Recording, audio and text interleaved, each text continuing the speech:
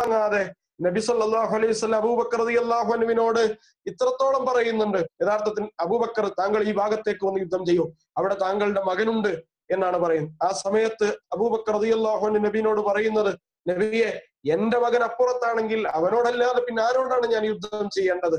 ഇങ്ങനെ ആത്മസമർപ്പണത്തിന്റെ അധ്യായം വളരെ ഗൗരവമായ രീതിയിൽ വെളിപ്പെട്ട ഒരു സന്ദർഭമായിരുന്നു ബദർ എന്ന് പറയുന്നത്.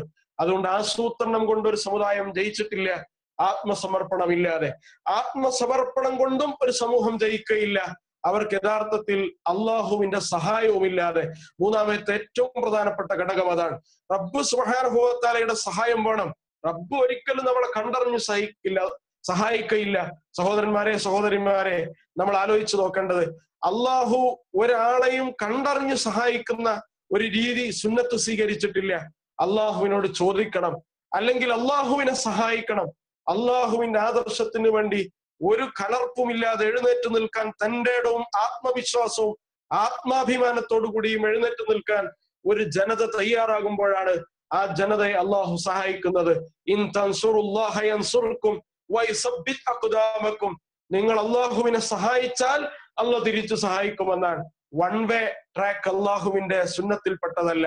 അള്ളാഹു ഏതായാലും നിങ്ങളെ സഹായിക്കും. അതാണല്ലോ നബി സല്ലല്ലാഹു അലൈഹി വസല്ലം യുദ്ധം തുടങ്ങുന്നതിന് മുമ്പ് പ്രാർത്ഥിച്ചുകൊണ്ടേയിരിക്കാൻ. പ്രാർത്ഥിച്ച് ടെന്റിൽ ഞങ്ങൾ രാത്രി കിടന്നുറങ്ങാൻ പോകുമ്പോഴും നബി പ്രാർത്ഥിക്കുകയാണ്. രാവിലെ ഞങ്ങൾ എഴുന്നേറ്റ് നമസ്കരിക്കാൻ വന്നപ്പോഴും നബി അതേ ഇരുത്തമാണ് ഇരിക്കുന്നത്. നബിയുടെ മുന്നിലുള്ള മണലുകളെല്ലാം കണ്ണീര് കൊണ്ട് നനഞ്ഞിരുന്നു.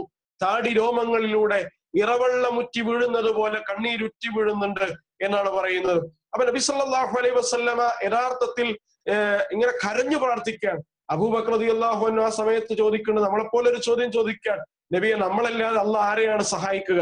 അള്ളാഹു സുബ്ഹാനഹു വ തആല നമ്മൾ എന്തായാലും സഹായിക്കില്ലേ? ഇല്ല അബൂബക്കർ, അള്ളാഹ് എനിക്കൊരു ഉറപ്പ് തന്നിട്ടില്ല എന്നാണ്. അപ്പൊ ഉറപ്പ് വാങ്ങാൻ വേണ്ടി, റബ്ബിന്റെ സഹായം ഉണ്ടാവും എന്ന് ഉറപ്പ് വാങ്ങാൻ വേണ്ടി നബി സല്ലല്ലാഹു അലൈഹി വസല്ലം പ്രാർത്ഥിക്കാൻ. അങ്ങനെ റബ്ബ് സുബ്ഹാനഹു വ തആല വരികയാണ്. നിങ്ങൾ കാണാത്ത, നിങ്ങളെക്കാൾ അധികമുള്ള എന്റെ സൈന്യത്തെ, മലക്കുകളെ റബ്ബ് സുബ്ഹാനഹു വ തആല വിന്യസിക്കുകയാണ്. വമാ റമൈത ഇദ് റമൈത വലാകിന്ന അല്ലാഹ റമ.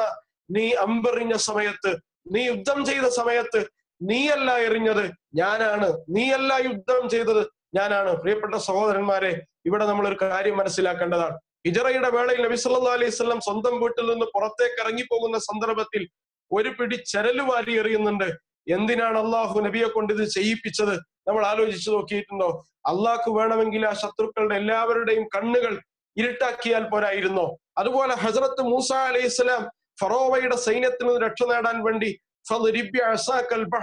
ചെങ്കടൽ അടിക്കുന്നത് നമുക്ക് കാണാൻ കഴിയും. എന്തിനാണ് മൂസ അലൈഹി ഇസ്ലാം ചെങ്കടൽ അടിക്കുന്നത്?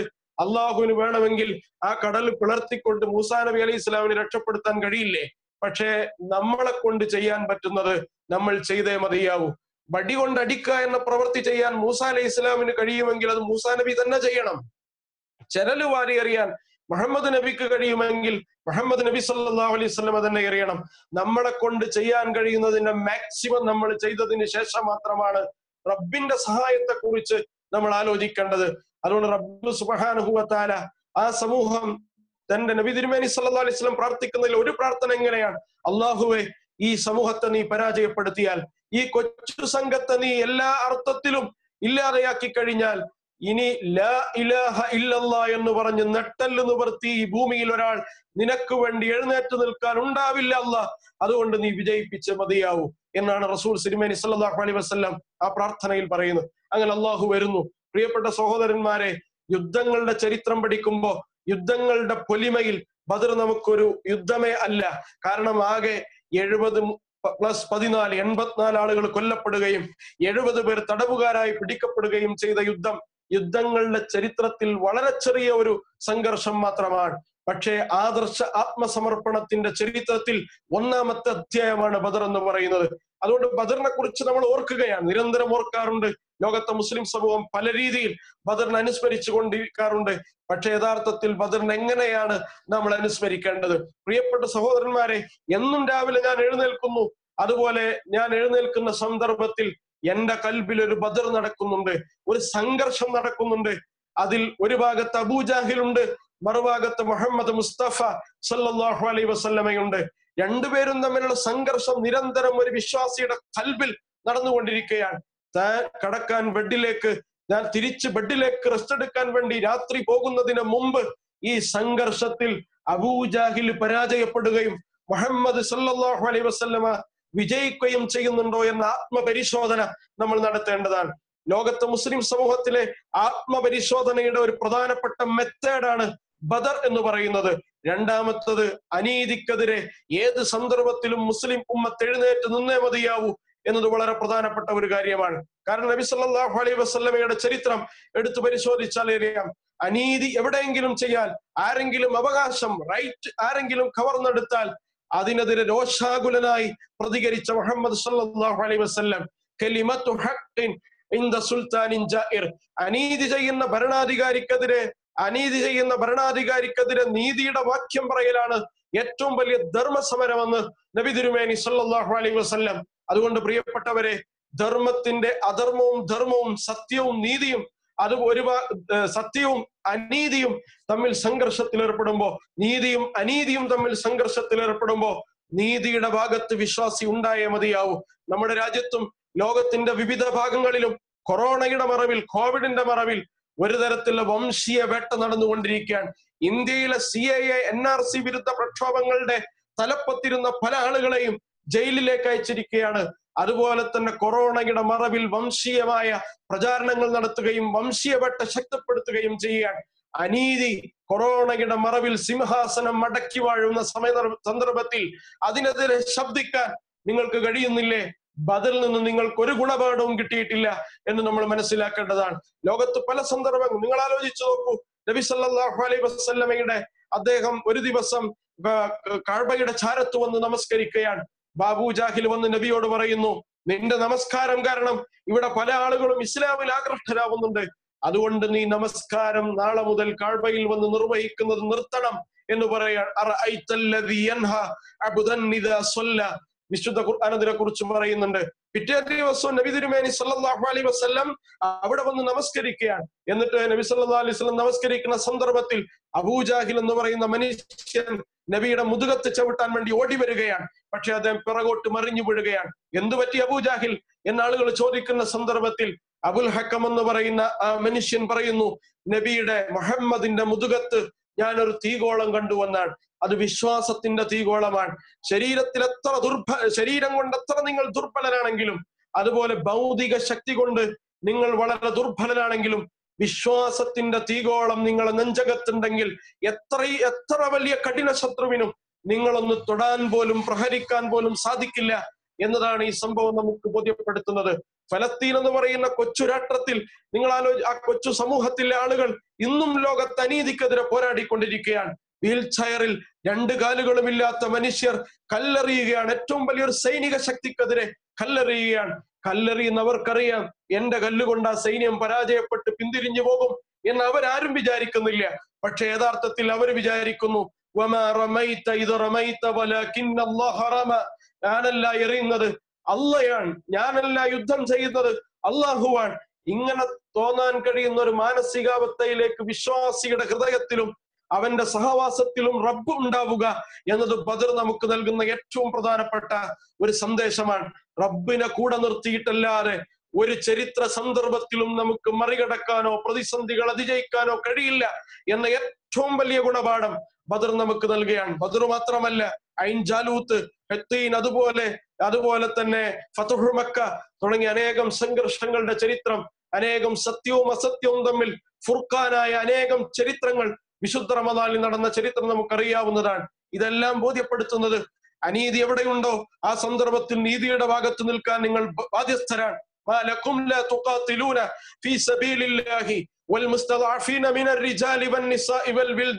ലോകത്തിന്റെ നാനാഭാഗങ്ങളിലും അടിച്ചമർത്തപ്പെടുകയും മർദ്ദിതരാവുകയും ചെയ്യുന്ന ജനവിഭാഗങ്ങൾ റബ്ബിനെ വിളിച്ച് കേഴുകയാണ്. അള്ളാഹുവേ, ഞങ്ങളെ രക്ഷിക്കാൻ ഈ ഭൂമിയിൽ ആരുമില്ലേ എന്ന് ചോദിക്കുകയാണ്. അതുകൊണ്ട് നീ ഞങ്ങൾക്കൊരു സഹായം വെച്ചു തരണം എന്ന് പറയും. അവർക്ക് വേണ്ടി പോരാടാതിരിക്കുവാൻ, ആ ജനതക്ക് വേണ്ടി എഴുന്നേറ്റ് നിൽക്കാതിരിക്കാൻ നിനക്കെന്തുണ്ട് ന്യായം? നമ്മുടെ നെഞ്ചിലാഞ്ഞു തറക്കുന്ന വിശുദ്ധ ഖുർആനിന്റെ ഈ ചോദ്യവും ബദറിനെയും നമ്മൾ താദാമ്യം ചെയ്ത് വായിക്കുമ്പോഴാണ് യഥാർത്ഥത്തിൽ ചരിത്രത്തിൽ എല്ലാ സന്ദർഭങ്ങളിലും നമ്മുടെ ജീവിതത്തിൽ സംഭവിക്കേണ്ട ഏറ്റവും പ്രധാനപ്പെട്ട ഒന്നാണ് ബദർ എന്ന് നമുക്ക് ബോധ്യമാവുകയുള്ളൂ. അതുകൊണ്ട് പ്രിയപ്പെട്ട സഹോദരന്മാരെ, നമുക്കറിയാം ഫലസ്തീനിലെ ഓരോ ഉമ്മയും രാവിലെ എഴുന്നേറ്റ് നിൽക്കുന്നത് അവരെ കുട്ടിയെ കുളിപ്പിക്കുന്നു, വസ്ത്രങ്ങൾ ധരിപ്പിക്കുന്നു, സ്കൂളിലേക്ക് പറഞ്ഞയക്കുന്നു. ഇങ്ങനെ ഓരോ കാര്യങ്ങളും നമ്മൾ ചെയ്യുന്നത് പോലെ ചെയ്യുകയാണ്. പക്ഷെ അതിലൊരു വ്യത്യാസമുണ്ട്. അവർ കുട്ടിയെ കുളിപ്പിക്കുമ്പോ വിചാരിക്കുന്ന എന്റെ കുട്ടിയുടെ മയ്യത്താണ് ഞാൻ കുളിപ്പിക്കുന്നതെന്നാണ്. അതുപോലെ തന്നെ നിങ്ങൾ ആലോചിച്ചു, ആ കുട്ടിയെ യൂണിഫോം ധരിപ്പിക്കുമ്പോൾ, നമ്മുടെ കുട്ടിയൊക്കെ സ്കൂളിലേക്ക് പോകാൻ വേണ്ടി യൂണിഫോം ധരിപ്പിക്കുന്ന സന്ദർഭത്തിൽ അവിടുത്തെ ഉമ്മ വിചാരിക്കുന്ന എന്റെ കുട്ടിയുടെ കഫം പുടവയാണ് ഞാൻ ധരിപ്പിക്കുന്നതാണ്. പ്രഭാതത്തിൽ ഭക്ഷണം കൊടുക്കുമ്പോ അവിടുത്തെ ഉമ്മ വിചാരിക്കുന്ന എന്റെ കുട്ടിക്ക് എന്റെ കൈ കൊണ്ട് കൊടുക്കുന്ന അവസാനത്തെ ഭക്ഷണമാണെന്നാണ്. വൈകുന്നേരം തിരിച്ചു വരുന്നത് വിറങ്ങലിച്ച മൃതശരീരമായിട്ടാണ്. പക്ഷെ എന്നിട്ടും അനീതിക്കെതിരെ എഴുന്നേറ്റ് നിൽക്കാൻ ജനതക്ക് നൽകുന്ന താക്കത്ത്, ശക്തി എന്ന് പറയുന്ന സ്ട്രെങ്ത് എന്ന് പറയുന്നത് വിശുദ്ധ ഖുർആനിന്റെ ഒരു വചനമാണ്. വമാ റമൈത ഇദ റമൈത വലകിന്ന അല്ലാഹ റമ. ഹദ്റത്ത് ഉമർ ഖത്താബ് റളിയല്ലാഹു അൻഹു പറഞ്ഞൊരു അദ്ദേഹത്തിന്റെ ഒരു ആഗ്രഹമുണ്ട്. എന്റെ മുന്നിൽ അള്ളാഹു പ്രത്യക്ഷപ്പെട്ട് ചോദിക്കുകയാണ്, ഉമറെ നിനക്കെന്തു വേണം എന്ന് ചോദിക്കുന്ന സന്ദർഭത്തിൽ ഞാൻ അള്ളാഹു എന്നോട് ചോദിക്കുകയാണെങ്കിൽ, അങ്ങനെ ചരിത്രത്തിൽ സംഭവിച്ചിട്ടില്ല, ഉമർ റളിയല്ലാഹു അൻഹുവിന് ഒരു ആഗ്രഹം പറയുകയാണ്. ഞാൻ അള്ളാഹുവിനോട് പറയും, അങ്ങനെ അള്ളാഹ് ചോദിച്ചാൽ എനിക്ക് ഒരൊറ്റ ആഗ്രഹമേ ഉള്ളൂ, അല്ലാഹ് ഭൂമി നിറയെ അബൂ ഉബൈദമാരെ ഉണ്ടാക്കണമെന്നാണ്. അബൂ ഉബൈദയുടെ ചരിത്രം ഞാൻ നേരത്തെ വിവരിച്ചു. വിശ്വാസദാർഢ്യത്തിന്റെ പ്രതീകമാണ്. അതുകൊണ്ട് നബി അദ്ദേഹത്തിന് നൽകിയ ഒരു പേരുണ്ട്, അമീനു ഹാദിഹിൽ ഉമ്മ. ഈ സമുദായത്തിന്റെ വിശ്വസ്തൻ, ഈ സമൂഹത്തിന്റെ വിശ്വസ്തൻ എന്നാണ് അദ്ദേഹത്തിന് കൊടുത്ത പേര്. അത്രയും വലിയ ഒരു പേരിന്റെ ഉടമയായ അബൂ ഉബൈദമാരെ ഭൂമി നിറയെ നൽകി നീ അനുഗ്രഹിക്കണമല്ല എന്ന ഒരാഗ്രഹമല്ലാതെ ഖത്താബിന്റെ മകന് മറ്റൊരു ആഗ്രഹമില്ല എന്ന് പറയുമെന്നാണ്. ഉമർ റളിയല്ലാഹു അൻഹുവിന്റെ മുന്നിൽ അല്ലാഹ് പ്രത്യക്ഷപ്പെട്ടിട്ടോ ഉമർ റളിയല്ലാഹു അൻഹു ഈ ആവശ്യം അല്ലാഹുവിനോട് ചോദിച്ചോ ഇല്ല. പക്ഷേ നമുക്കറിയാം, ഭൂമി നിറയെ അബൂ ഉബൈദമാര് ജീവിക്കുന്ന ദേശങ്ങൾ ഇന്നുമുണ്ട്. അനീതിക്കെതിരെ ചെറുത്തു നിൽക്കുന്ന അനേകം ആളുകളുണ്ട്. പ്രിയപ്പെട്ടവരെ, നമ്മുടെ നാട്ടിലെ ഷഹീൻ ബാഗുകൾ, അതുപോലെ തന്നെ ഫലസ്തീനിലെ ഗസ, ഇങ്ങനെ തുടങ്ങിയ ധാരാളക്കണക്കിന് സ്ഥലങ്ങൾ നിങ്ങൾക്കറിയാവുന്നതാണ്, വായിക്കുന്നതും കേട്ടറിയുന്നതുമാണ്. ഞാൻ വിശദീകരിക്കുന്നില്ല. അതുകൊണ്ട് ആ പോരാട്ടങ്ങൾക്കെല്ലാം പ്രചോദനമാണ് ആത്മസമർപ്പണത്തിന്റെ ഏറ്റവും വലിയ തങ്കലിപികളിൽ എഴുതപ്പെടേണ്ട അധ്യായമായ ബദർ എന്ന് നമ്മൾ അവർക്കും നമുക്കും ഒരുപോലെ ഗുണപാഠമുള്ള ഏറ്റവും പ്രധാനപ്പെട്ട ആത്മസമർപ്പണത്തിന്റെ സന്ദേശമാണ് ബദർ നമുക്ക് നൽകുന്നത്. അതുകൊണ്ട് ബദർ ചരിത്രത്തിൽ ഒരു തവണ സംഭവിച്ച് എല്ലാ സന്ദർഭത്തിലും റമദാൻ 17 അയവിറക്കേണ്ട ഒരു ചരിത്ര സന്ദർഭം മാത്രമല്ല, നമ്മുടെ വർത്തമാനകാലത്ത് നമ്മുടെ ഓരോരുത്തരുടെയും ഹൃദയത്തിലും, നമ്മൾ ജീവിക്കുന്ന അവസരങ്ങളിലും, നമ്മൾ ജീവിക്കുന്ന രാജ്യങ്ങളിലും, ലോകത്തിന്റെ വിവിധ ഭാഗങ്ങളിലും ഈ പോരാട്ടത്തിന്റെയും സമർപ്പണത്തിന്റെയും ദൈവിക സഹായത്തിന്റെയും അനേകം ഗുണപാഠങ്ങൾ ഇനിയും ഒരു കുളിർ കണക്കെ പകർന്നു നൽകേണ്ട അനേകം ലെയറുകളുള്ള സന്ദേശങ്ങളുള്ള ഒന്നാണ് ഇസ്ലാമിക ചരിത്രത്തിന്റെ ബദർ എന്ന് പറയുന്നത്.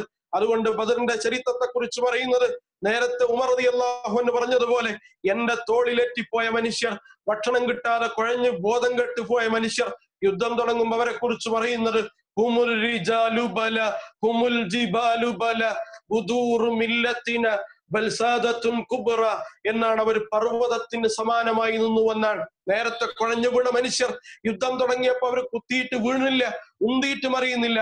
എന്തൊരു ശക്തിയാണ് ഈ മനുഷ്യർക്ക്! എന്താണ് ഇവർക്ക് സംഭവിച്ചത്? വിശ്വാസത്തിന്റെ തീഗോളം അവരുടെ കൽബിൽ ഉറച്ചു നിന്നതോടുകൂടി പർവ്വതത്തെക്കാൾ ശക്തി അവർ പ്രകടിപ്പിച്ചു എന്ന് അവിടെ സൂചിപ്പിച്ച് നമുക്ക് കാണാൻ കഴിയും. അതുകൊണ്ട് പ്രിയപ്പെട്ടവരെ, വിശ്വാസത്തിന്റെ ശക്തി നമ്മുടെ ഹൃദയത്തിൽ എത്രമാത്രം ഉറക്കുന്നോ അതിന്റെ 10 മടങ്ങ് ശക്തി പുറത്തേക്ക് ഗമിക്കുമെന്ന ചരിത്രം നമുക്ക് ഇസ്ലാമിക ചരിത്രത്തിൽ നിന്ന് നമുക്ക് ഏതെങ്കിലും ഒരു ചരിത്രത്തെ മുൻനിർത്തി നമുക്ക് പഠിക്കാനും ഗുണപാഠം നൽകാനും കഴിയുന്നുവെങ്കിൽ അതിൽ ഒന്നാമത്തെ അധ്യായമാണ് യൗമുൽ ബദർ എന്ന് പറയുന്നത്. യൗമൽ തഖൽ ജംആനി, 2 ആളുകൾ തമ്മിൽ കൂട്ടിമുട്ടിയ ദിവസമല്ല, അത് യൗമുൽ ഫുർഖാനാണ്. എല്ലാ സന്ദർഭത്തിലും ലോകത്ത് നീതിയും അനീതിയും സംഘർഷത്തിലുണ്ടാകുമ്പോ വിശ്വാസി നീതിയുടെ ഭാഗത്തുണ്ടാവണം. നീതിയുടെ ഭാഗത്തില്ലെങ്കിൽ നിങ്ങൾ കള്ളുഷാപ്പിലായാലും മെഹ്റാബിലായാലും അള്ളാഹുവിന് ഒരുപോലെയാണെന്ന വാക്യം നമ്മൾ ശ്രദ്ധിക്കേണ്ടതാണ്. നിങ്ങൾ കള്ളുഷാപ്പിലായാലും മെഹ്റാബിലായാലും നീതിയും അനീതിയും ലോകത്ത് സംഘർഷപ്പെടുമ്പോ നീതിയുടെ ഭാഗത്തില്ലെങ്കിൽ പിന്നെ നിങ്ങൾ എവിടെയായാലും അള്ളാഹുവിന് സമമാണെന്ന ഏറ്റവും പ്രധാനപ്പെട്ട വാക്യം, ആ വാക്യത്തിന്റെ ഏറ്റവും പ്രധാനപ്പെട്ട സോഴ്സ് ആണ് ബദർ എന്ന് പറയുന്നത്. അതുകൊണ്ട് ആ ഗുണപാഠം ചരിത്രത്തിൽ വ്യക്തിപരമായും അതുപോലെ തന്നെ സംഘമായും സാമൂഹ്യമായും കുടുംബപരമായും നമ്മുടെ ജീവിതത്തിൽ ആത്മപരിശോധനത്തിന്റെ ഒരു മീറ്ററായി, അതുപോലെ തന്നെ നമ്മുടെ ജീവിതത്തിന്റെ നിലപാടുകളുടെ ഒരു മാനദണ്ഡമായി ബദറിനെ നമ്മൾ സ്വീകരിക്കുക. റബ്ബ് സുബ്ഹാനഹു വ തആല അതിന് തൗഫീഖ് നൽകി അനുഗ്രഹിക്കുമാറാവട്ടെ.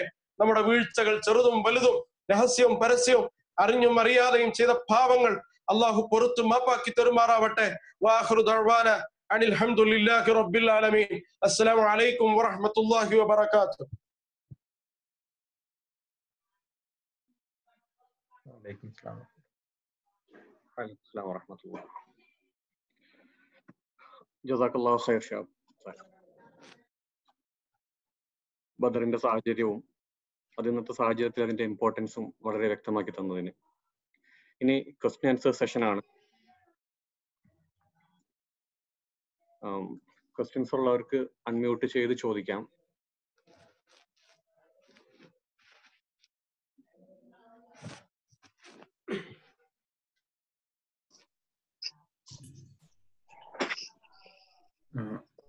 ഒരു ക്വസ്റ്റ്യൻ ഉണ്ടായിരുന്നത്, നമ്മള് ഈ ബദറിന്റെ ഈ ലെസൺസ് വായിക്കുമ്പോഴോ അല്ലെങ്കിൽ കേൾക്കുമ്പോഴോ നമുക്ക് ഈ അള്ളാഹുവിൽ വിശ്വസിക്കുന്നതും അല്ലെങ്കിൽ അള്ളാഹുവിന്റെ പവറിൽ വിശ്വസിക്കുന്നതും പിന്നെ നമ്മുടെ പ്രാർത്ഥനയുടെ ശക്തിയും ഒക്കെ നമ്മൾ കേൾക്കുന്നുണ്ട്. പക്ഷെ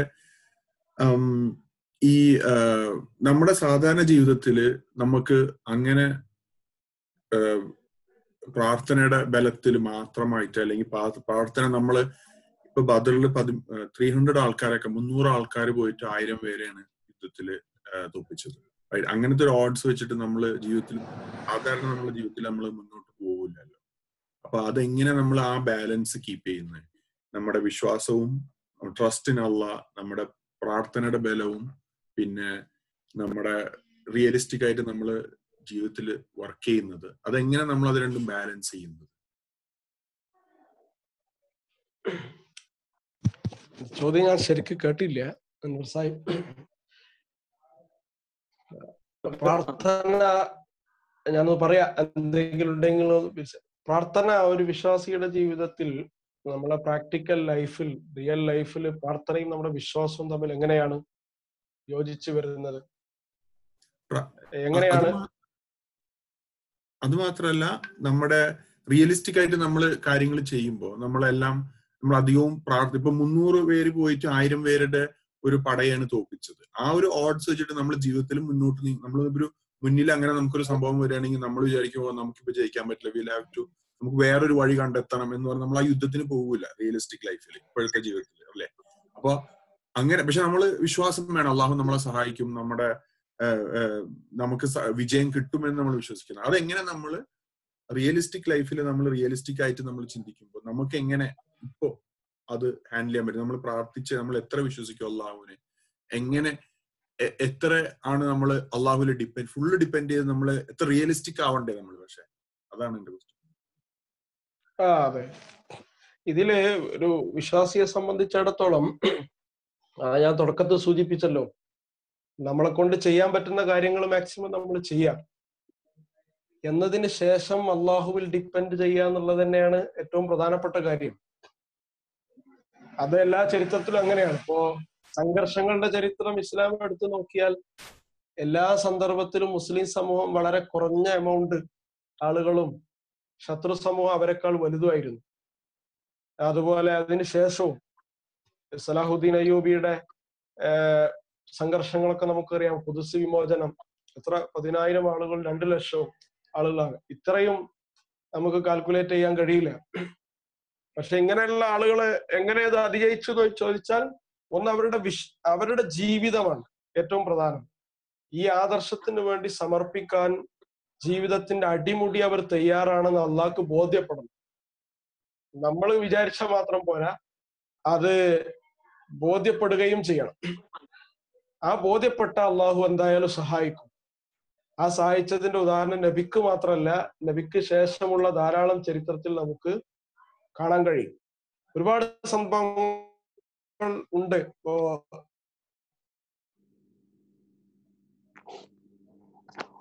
ജബൽ താരിഖ് യുദ്ധമെന്ന് നമുക്ക് മനസ്സിലാവുന്നതാണ്. അപ്പൊ ഇങ്ങനെയുള്ള ഓരോ കാര്യങ്ങളിലും നമ്മൾ കുറെ കൂടി, കാരണം ഇസ്ലാമിന്റെ വിശ്വാസത്തിന്റെ ഒരു ഭാഗം തന്നെ അഭൗതികമാണ് എന്നല്ല, പകുതിയിലധികവും അഭൗതികമാണ്. നമ്മളെ സംബന്ധിച്ചിടത്തോളം റസൂൽ തിരുമേനി സല്ലല്ലാഹു അലൈഹി വസല്ലമ പോലും നമുക്ക് കാണാത്തതാണ്. അപ്പൊ ഇങ്ങനെയുള്ള ഒരു അഭൗതിക വിശ്വാസത്തിന്റെ ഫലത്തിൽ കൂടിയാണ് വിശ്വാസികൾ ലോകത്ത് എല്ലാ കാര്യങ്ങളും ജയിച്ചടക്കിയിട്ടുള്ളതും നേടിയിട്ടുള്ളതും. ഭൗതികമായ മെറ്റീരിയലായ കാര്യങ്ങൾ മാത്രം ഡിപ്പെൻഡ് ചെയ്തുകൊണ്ടല്ല അങ്ങനെ ജയിച്ച ചരിത്രവും ഇല്ല. ഒരു സന്ദർഭത്തിൽ മാത്രമാണ് നബിന്റെ കാലത്ത് ശത്രുക്കളെക്കാൾ കൂടുതൽ മുസ്ലിം സൈന്യം അധികമായത്. അന്ന് തോൽക്കുകയാണ് ചെയ്തത്. യുദ്ധം തുടങ്ങിയ ആദ്യത്തെ മണിക്കൂറിൽ തന്നെ മുസ്ലിം സമൂഹം ഓടിപ്പോയി എന്നാണ് ചരിത്രം പറയുന്നത്. അപ്പൊ ആളുകളെ കൊണ്ട്, മെറ്റീരിയലായ ഒരു ഘടകങ്ങളെ കൊണ്ട് മാത്രം ജയിക്കുകയില്ല, അഭൗതികമായ ഘടകങ്ങൾ കൂടി വേണം. ആ ഘടകങ്ങൾ കിട്ടണമെങ്കിൽ നമ്മുടെ ലൈഫിൽ അള്ളാഹുവിന് ബോധ്യപ്പെടണം.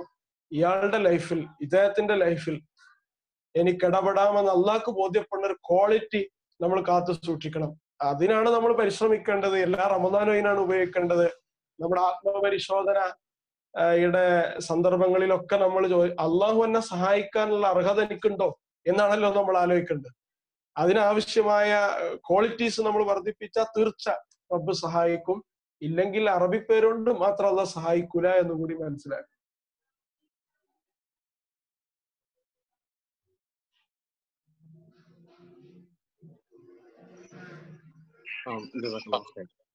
നമുക്ക് കുറച്ച് സമയം കൂടി ഉണ്ട് ക്വസ്റ്റ്യൻസ്. ഹലോ, അസ്സലാമു അലൈക്കും. സലാം.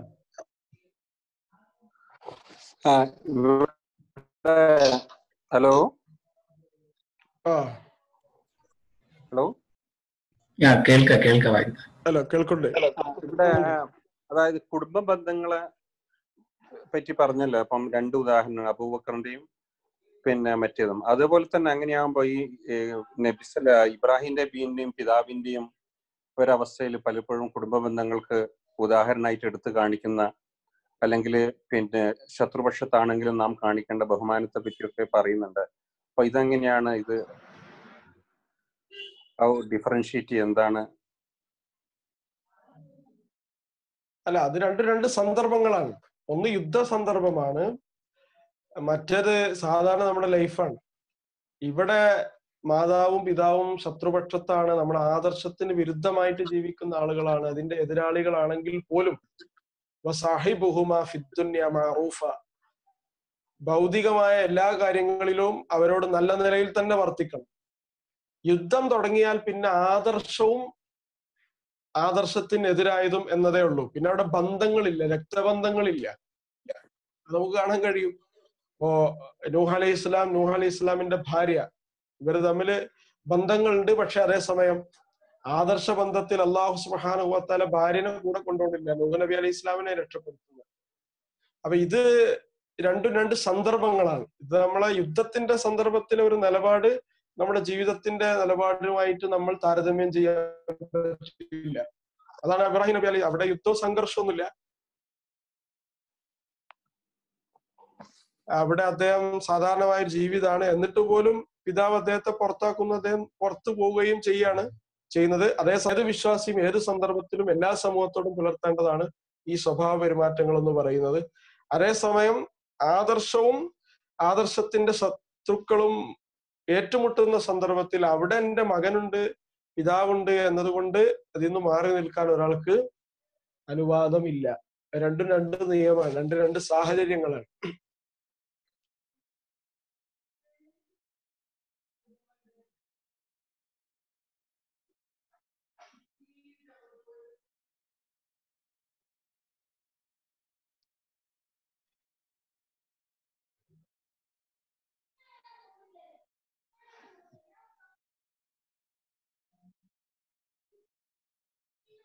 നമുക്കൊരു 5 മിനിറ്റ് കൂടെ ഉണ്ട് ക്വസ്റ്റ്യൻസ്.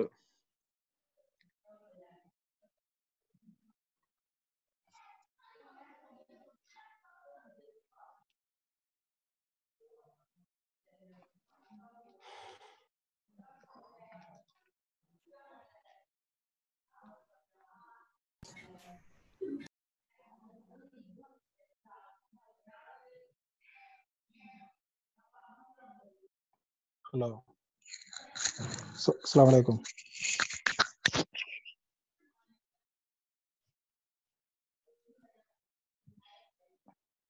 ഹലോ, കേൾക്കാൻ പറഞ്ഞോളൂ. ഓക്കെ. ഈ നിങ്ങൾ ഇപ്പം നമ്മൾ പറഞ്ഞല്ലോ ഈ ബദർ യുദ്ധത്തില് ഇങ്ങനെ കുറച്ച് പേരുടെ പോയിട്ട് കൂടുതൽ പേരുള്ള ശത്രുപക്ഷത്തെ തോൽപ്പിച്ചെന്ന്, അങ്ങനെ ഒരു ഇൻസിഡന്റ് എന്തെങ്കിലും നമ്മുടെ കഴിഞ്ഞ 100 വർഷത്തിൽ എന്തെങ്കിലും ഉണ്ടായിട്ടുണ്ട്? ഇപ്പൊ യുദ്ധങ്ങൾ എല്ലാ കാലത്തും നടക്കുന്നുണ്ടല്ലോ.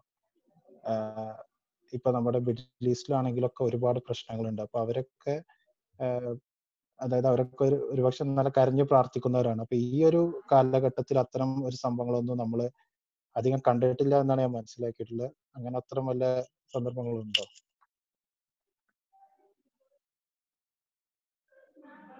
ഞാൻ ശരിക്കും എനിക്ക് കേട്ടില്ല, വ്യക്തമായില്ല. അതെ, ചോദ്യം ഇതാണ്. നമ്മളിപ്പോ ബദർ യുദ്ധത്തിന്റെ ഉദാഹരണം, അതുപോലെ മറ്റൊരു ഉദാഹരണം പറഞ്ഞല്ലോ, സൽമാൻ. അതെ, അതേപോലത്തെ ഉദാഹരണങ്ങൾ നമുക്ക് ഒരു കഴിഞ്ഞ ഒരു 100 വർഷത്തിന്റെ ഇടയ്ക്ക് നമ്മൾ അത്രമൊന്നും കണ്ടിട്ടില്ല. എപ്പോഴും ശക്തന്മാരായിട്ടുള്ളവർ തന്നെയാണ് അത് നമുക്ക് വ്യക്തികളുടെ ജീവിതത്തിൽ ഉണ്ടാവും, അത് നമുക്ക് ഏതായാലും മനസ്സിലാവില്ല. ഞാൻ സൂചിപ്പിച്ച പോലെ ഇപ്പൊ നിങ്ങൾ ആലോചിച്ച് നോക്കൂ, ഇസ്രായേൽ ഫലസ്തീൻ എന്നൊരു ദ്വന്ദ്ങ്ങൾ ആലോചിച്ച് നോക്കൂ. ഇസ്രായേൽ ഒന്ന് ശരിക്കും മൂത്രമൊഴിച്ച വലിച്ചു പോകേണ്ട ഒരു സ്ട്രിപ്പ് മാത്രമാണ് ഗസ എന്ന് പറയുന്നത്. ഇത്രയും കാലം അവരതിനെതിരെ ചെറുത്തു നിൽക്കുകയും പോരാടുകയും ചെയ്യുന്നത് അവര് മാത്രമല്ല, ലോകം മുഴുവൻ അവർക്ക് നൽകിയ പ്രാർത്ഥന,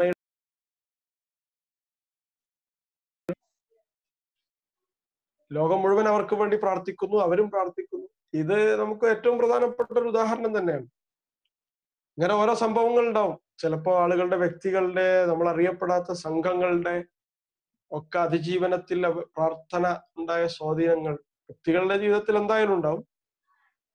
പിന്നെ പ്രവാചക തിരുമേനി സല്ലല്ലാഹു അലൈഹി വസല്ലമയും അതിനുശേഷമുള്ള സമൂഹത്തിന്റെ ഒക്കെ ക്വാളിറ്റിയും തമ്മിൽ വ്യത്യാസമുണ്ട്. അപ്പൊ അത് അത്ര അധികം നമുക്ക് ഉദാഹരിക്കാൻ കഴിയാത്ത അവസ്ഥ വരും. പിൽക്കാലത്തുണ്ടായ സമൂഹത്തിന്റെ ക്വാളിറ്റിയിലുണ്ടായ വേരിയേഷൻസുകൾ ധാരാളം ഉണ്ട്. അതേസമയം അത് തീരെ നിലച്ചു പോയ ഒരു പ്രോസസ് അല്ല, ഇപ്പോഴും ലോകത്ത് നടന്നുകൊണ്ടിരിക്കുന്നുണ്ട് എന്നുള്ളതിന് ഒരു ഉദാഹരണം ഞാൻ മനസ്സിലാക്കിയതാണ് ഗസയിലെ ചെറുത്തുനിൽപ്പുമായി ബന്ധപ്പെട്ട ഉദാഹരണങ്ങൾ. അതിന്റെ ഒരുപാട് കാര്യങ്ങളുണ്ട്. ഓരോന്നെടുത്ത് നമുക്ക് ഓരോ സന്ദർഭങ്ങളിൽ എടുത്ത് നോക്കി പരിശോധിച്ചാൽ നമുക്ക് കാണാൻ കഴിയും. ഓക്കെ,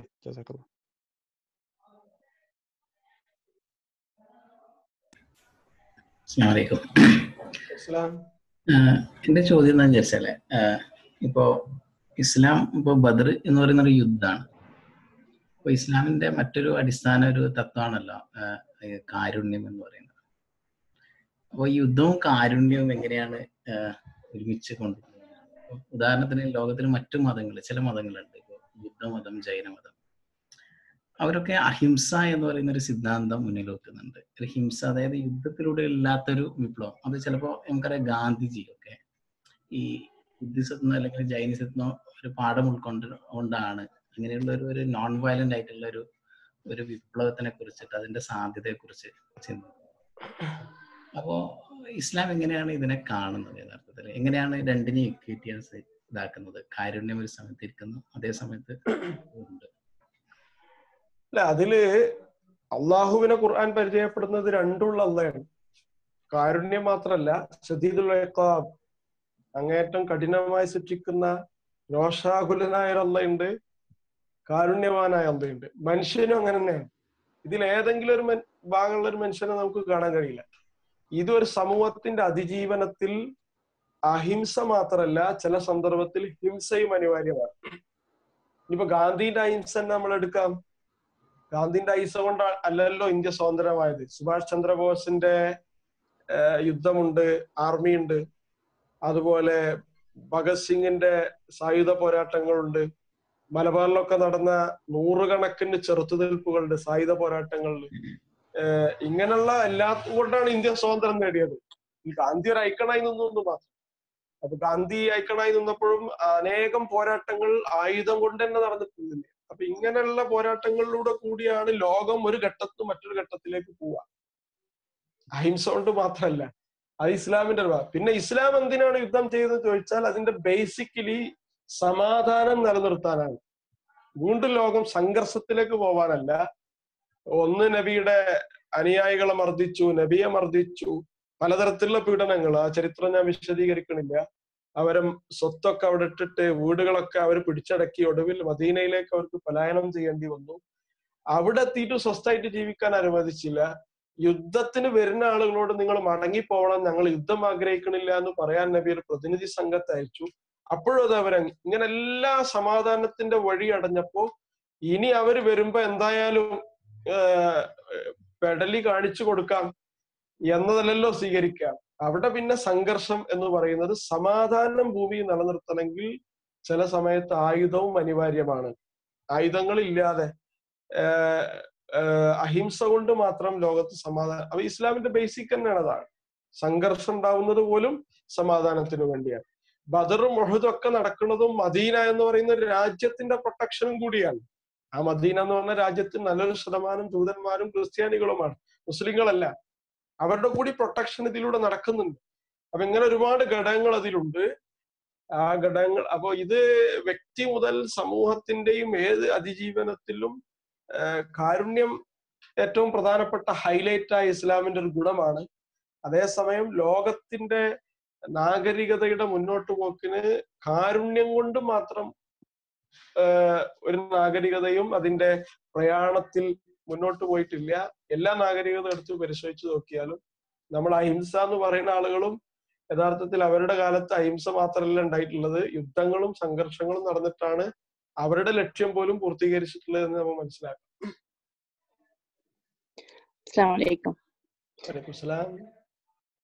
എന്റെ ക്വസ്റ്റ്യന് ഇപ്പൊ നമ്മൾ ഈ വർഷമില്ല, മുമ്പ് വർഷങ്ങളിൽ പുരോഗമന പ്രസ്ഥാനങ്ങൾ ഉൾപ്പെടെയുള്ള പ്രസ്ഥാനങ്ങൾ വരെ ബദർ ഡേയില് ഒരുമിച്ച് കൂടുകയും സ്ക്വയറുകളും പ്രാർത്ഥനാ വേദികളും പിന്നെ ഇത് ചെയ്യുന്നുണ്ട്. അപ്പൊ അതിൽ ചരിത്രത്തിൽ നബിന്റെ കാലത്ത് ബദർ കഴിഞ്ഞതിന് ശേഷമുള്ള നബിന്റെ ചരിത്രത്തിലോ സഹാബത്തിന്റെ ചരിത്രത്തിലോ അങ്ങനെ ഒരു ഒത്തുകൂടലുകളും ഒരു പ്രാർത്ഥനാ സദസ്സുകളും സംഘടിപ്പിച്ചിട്ടുണ്ടോ എന്നുള്ളതാണ്.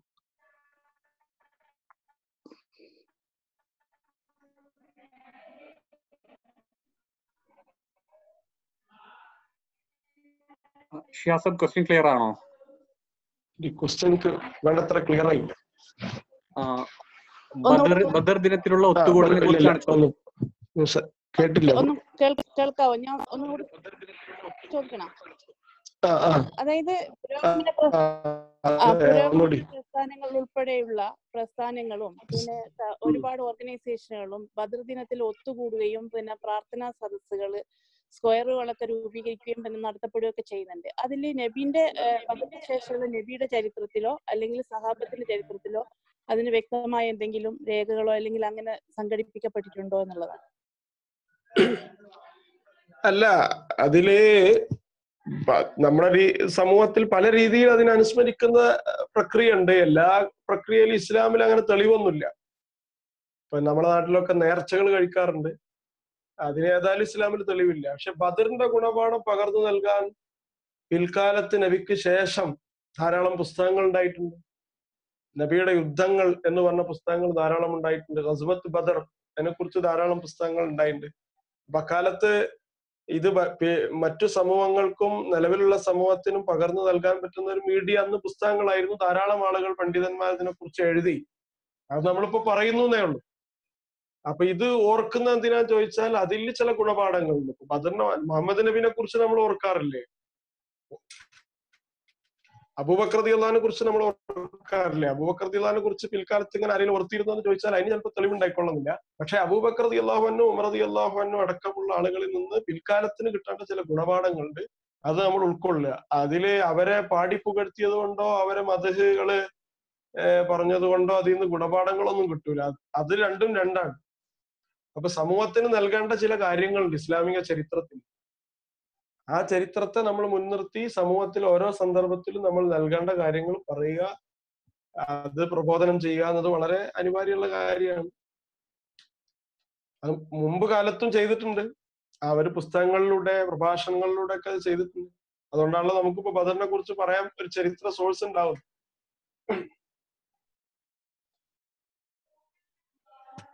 നമ്മുടെ സമയം ഏകദേശം കഴിഞ്ഞിരിക്കുകയാണ്. ഒരു ക്വസ്റ്റ്യൻ കൂടെ നമുക്ക് എടുക്കാം ഇൻഷാ അല്ലാഹ്. ഒരു ക്വസ്റ്റ്യൻ കൂടെ ഉണ്ടെങ്കിൽ ഷിയാബ് സാഹിബ്, ചാറ്റ് വിൻഡോയിൽ വന്ന ഒരു ക്വസ്റ്റ്യൻ, ഒരു സഹോദരിയുടെ ക്വസ്റ്റ്യൻ ആണ്, ഞാൻ ചോദിക്കുകയാണ്. ഓക്കെ, അതായത് ഇപ്പോഴത്തെ അവസ്ഥയിൽ മുസ്ലിംസ് ഒരുപാട് സ്ട്രഗിൾ ചെയ്യുന്ന ഒരു അവസ്ഥയാണ് ഇപ്പോൾ ഉള്ളത്. ഇത് നമ്മുടെ ഈമാനിന്റെ പ്രശ്നം കൊണ്ടാണോ നമ്മൾ ഇത്രയും സ്ട്രഗിൾ ചെയ്യേണ്ടി വരുന്നത്? ഇത്രയധികം പ്രശ്നങ്ങൾ, ഇത്ര വലിയൊരു നമ്മുടെ എണ്ണത്തിൽ ഒരുപാട് കൂടുതലാണെങ്കിൽ പോലും, ഇത്രയധികം പ്രാർത്ഥനകളും എല്ലാം ഉണ്ടായിട്ട് പോലും മുസ്ലിം സമൂഹം ഒരുപാട് സ്ട്രഗിൾ ചെയ്യുകയാണ്. ഇത് നമ്മുടെ ഈമാനിന്റെ പ്രശ്നമാണ്. എന്താണ് ഇത്രയും സ്ട്രഗിളിനുള്ള ഒരു കാരണമായിട്ട് മനസ്സിലാക്കി? അല്ല, അത് അല്ലാഹു സുബ്ഹാനഹു വ തആല സൂറത്തുൽ അൻഫാലിൽ ബദറിന്റെ നിരൂപണം ചെയ്ത് പറയുന്ന സന്ദർഭങ്ങളിലും സൂറത്ത് മുഹമ്മദിലൊക്കെ പറയുന്നുണ്ട്, എന്തിനാണ് നിങ്ങളെ കൊണ്ടിപ്പോ സ്ട്രഗിൾ ചെയ്യിപ്പിക്കുന്നത്? നിങ്ങൾ പോരാടുന്ന എന്തിനാണ്? നിങ്ങൾ പ്രയാസപ്പെടുന്ന എന്തിനാണ്? നിങ്ങളുടെ ശത്രുക്കളെയും നിങ്ങളുടെ പ്രതിയോഗികളെയൊക്കെ ഒറ്റടിക്ക് നശിപ്പിക്കാൻ അള്ളാഹ്ക്ക് കഴിയുമല്ലോ. എന്തുകൊണ്ട് അള്ളാഹ് ചെയ്യുന്നില്ല എന്ന് ചോദിച്ചാൽ, നിങ്ങളിൽ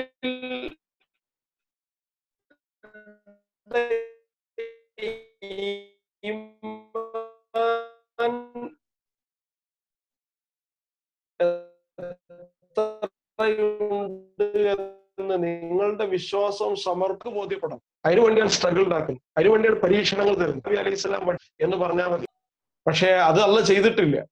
അത് ചെയ്യാത്ത മൂസാ നബീനെ കൊണ്ട് ചെയ്യേണ്ട മാക്സിമം മൂസാ നബീനെ കൊണ്ട് തന്നെ ചെയ്യിപ്പിക്കുന്നത് പോലെ നമ്മൾ അനുഭവിക്കേണ്ടതും ചെയ്യേണ്ടതും നമ്മൾ തന്നെ ചെയ്യണം. അങ്ങനെ അള്ളാഹ്ക്ക് നമ്മളിൽ നിന്ന് വിശ്വാസവും അതിന്റെ ദൃഢതയും ഒക്കെ ബോധ്യപ്പെടണമെന്ന് ഖുർആൻ തന്നെ പറഞ്ഞിട്ടുണ്ട്.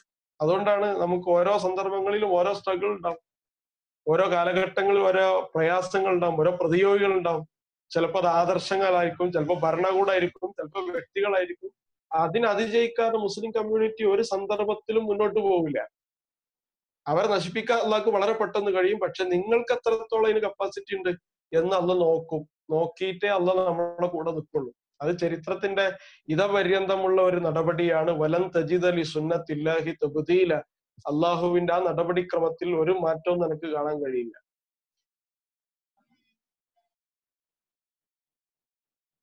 യെസ്, ജസാക്കല്ലാഹു ഖൈർ. നമ്മുടെ സമയം ഏകദേശം കഴിഞ്ഞിരിക്കുകയാണ്. ഈ ഒരു മണിക്കൂർ ഇസ്ലാമിന്റെ ബദർ ചരിത്രം ഞങ്ങളോട് വളരെ വ്യക്തമാക്കി തരികയും അതിന് ഉള്ള ഇപ്പോഴത്തെ സാഹചര്യത്തിലുള്ള അതിന്റെ ഇമ്പോർട്ടൻസ് വ്യക്തമാക്കി തരികയും ചെയ്ത ഷിഹാബ് സാഹിബിനോട് ഒരുപാട് നന്ദി അറിയിച്ചു കൊള്ളുന്നു. ഈ ഒത്തുകൂടെ അല്ലാഹു ഒരു സ്വാലിഹായ അമലായി തീർക്കുമാറാവട്ടെ. നമുക്ക് നാളെ ഇതിന്റെ continuation, next session beauty of Islamic life എന്ന ടോപ്പിക്കിൽ സിസ്റ്റർ റുക്സാന ഷമീർ നമ്മളോട് സംസാരിക്കും ഇൻഷാ അല്ലാഹ്.